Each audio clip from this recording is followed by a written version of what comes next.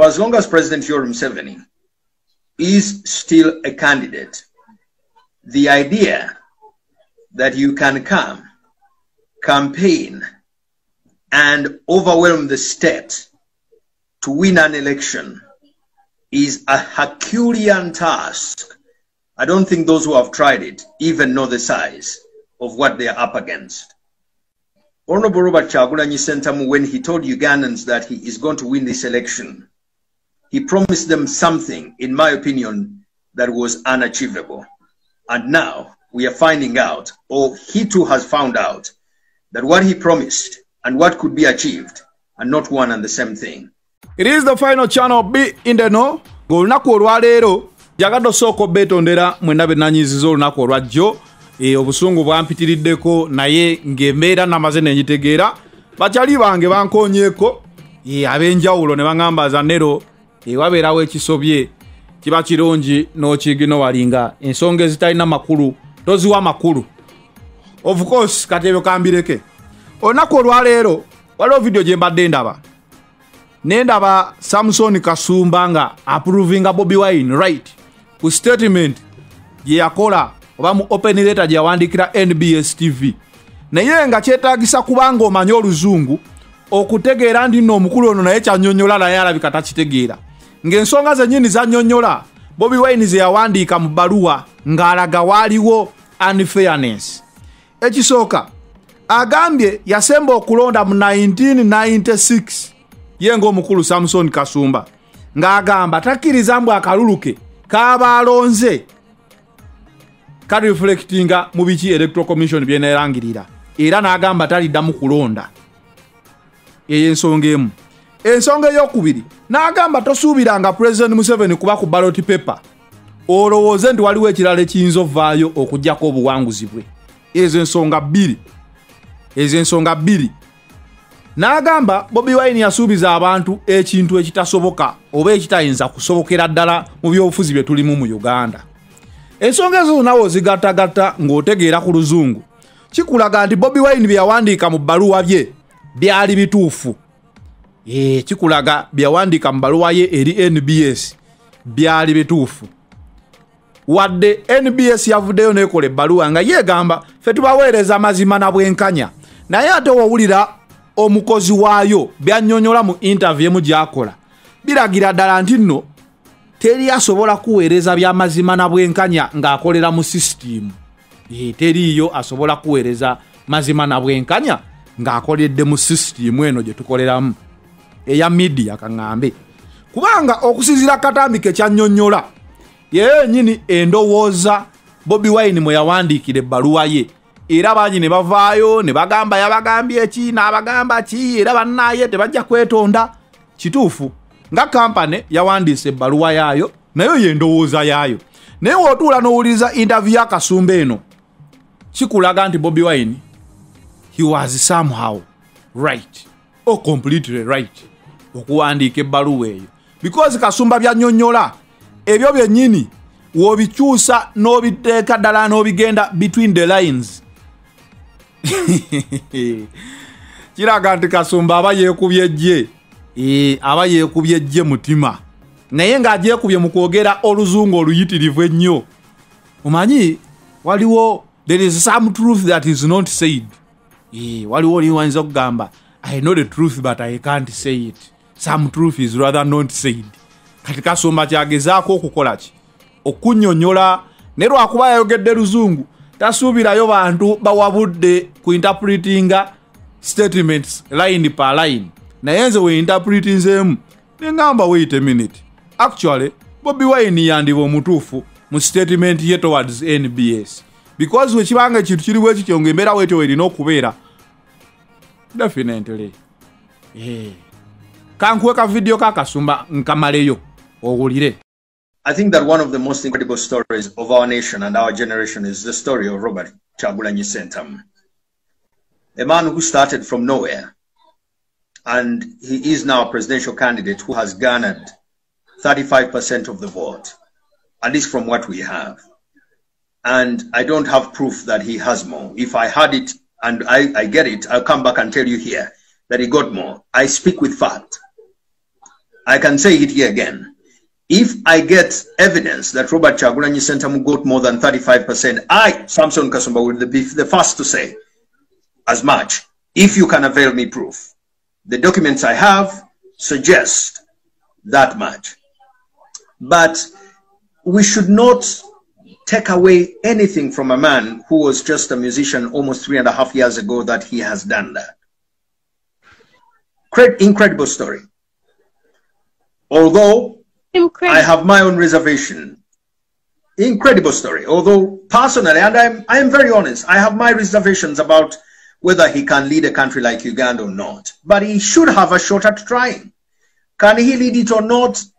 I don't think so. But should he try to? Let him have a chance. I think that the population of our nation has a right to gamble with whoever they want. Then they will find out that he couldn't. I think that we can get better persons to lead the country than Honorable Robert Kyagulanyi Ssentamu, good as he is, incredible story as he may have. I also think that we can find better to lead our country than President Yoweri Museveni. That's certainly possible. Absolutely. In my opinion, those two are not the best we can have now. We can get better.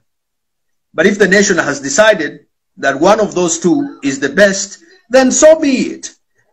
Part of the reason I don't vote, I last voted in 1996 and I'm not going to vote again because I think that there are better ways to run my life than go to a ballot where I'm not convinced that by the end of the process, what we all did will eventually count. I have never believed, honestly speaking, that in Uganda we can have a free and fair election. It doesn't happen.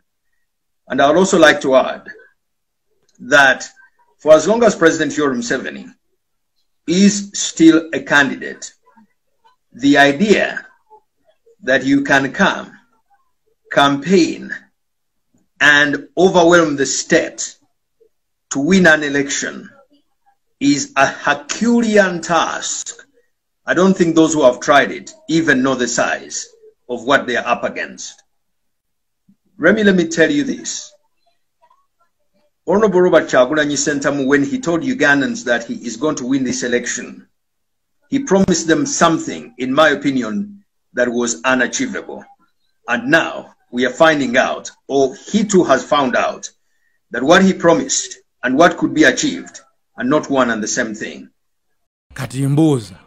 Bobi Wine byawandiika mukyamu oba mutuufu okusinziira w'owulidde oluzungu.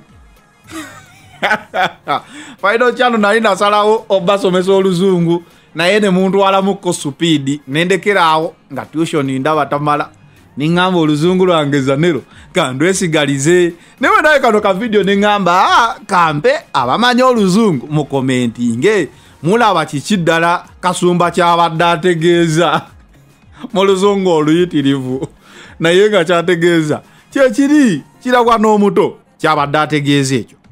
Anyway, Bobi Wine olunaku olwaleero badelegates okuva mu European Union bamukyaliddeko ne bayogeramu awo ne beewayaamu ebintu nga bwe bitambula sitole ki kyekitambula we batyo naye eyo nsonga abamu nupu bagambye kiyitirivu abazungu ke bazze balabika be bano abasuubize naye jjukira abazungu we bajjidde nga waliwo NGOs mu ezigaddwawo DGF ng'olaba omutwe gwa leero gulaga nti nno erina ssente ze yayingiza eziyinza okubeera nga zaakozesebwa bannabyabufuzi bano era nga bano be bafanda abazungu ng'era kati bali mu kattu DGF eri mu kattu olw'essente ezayingira gavumenti zerowooza muno ziyinza okuba nga zaakozesebwa opposition. DGF ebali mu kattu ku ssente ezayingira era nga okusinziira mu nsonde ennekusifu gavumenti sinsanyufu nnyo ne DGF n'abakungu abali mu Bank of Uganda abakkiriza omusimbi okuyingira. Besigye walabye bino n'agamba EU oba European Union okukyalira Bobi Wine ne badda mu meeting tekirina nnyo makulu kubene essaawa si yakwogera wabula yakwenunula oyo Dr. Kiza Besigye ng'agamba it is not time for meetings, it is time for action. simanyi action kijagamba omusajja simanyi action kijayagala iyo ekole naye nga ye abiturashinze n'agamba abantu okukyala kyala abazungu batukubisa bukubisa bakubisa Bobi Wine just naye nga tewaliwo nnyo kyamakulu kye bayinza kukolawo Dr. Kiza Besigye bw'atyo bw'agambye ebyo byensobodde okufunirayo olunaku olwaleero olunaku olwaleero bye byensobodde okufunirayo wano ne wali mpola mpola. It is the final channel wenaabayo n'obudde nja kuwamukko ku muziki manyi nze nzikiriza nnyo nti stress weba nnyingi okubawokko ku muziki nakyo kiba kiggwa. Kankweka video kano. Hi Zanelo gambo tya mkwano webale kutuweeleza amanya n'eddoboozi bampita Nakato okuva Jordan. Nze ndaba nnyo updates zo ku YouTube. Era nkwagala nnyo n'omutima gwange gwonna. Nkwagala nnyo lwakuba nti mbeerayo mu kamooli n'ensirika.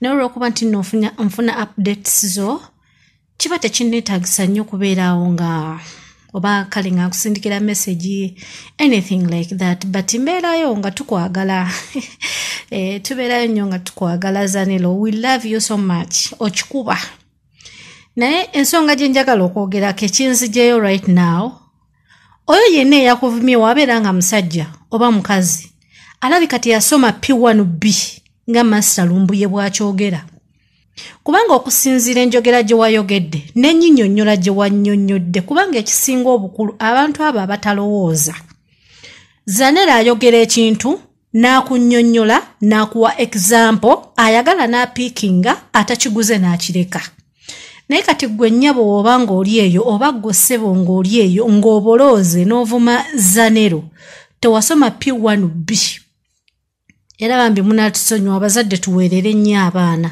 naye nga don't mind that bagamba musiru takusiruwaza Mr. Zanelo so we don't want you to be angry so be calm. Yes, ng'omukulembeze bw'akyogera obanga omuntu yenna omulala n'owesigeza ku mukulembeze omuntu yenna omulala ategeera apiikinga kyaba alina okwogera nti omuntu olina okubeera omukkakkamu yes omuntu anyiiga tukitegedde mukwano wanyize but so sorry to behalf of us bambi be calm ekyo kitaking easy abantu abamu tebakumalako mirembe kasaffe tukwagala twakipiikinze. We love you so much by the way, we love you so much Zanelo and we salute you. Yongerako okukikuba ne wanaabeera ye nga unfollowinze twaweza ddawaadi okitegeera kati oyo ne wavaako akasubi akamu ekava ku nnyumba teggwawo oba tetonnya atusaasira atwesonyiwe naye okitegeera naye nga we salute you and we love you so much. It is the final channel being the no. I'm out.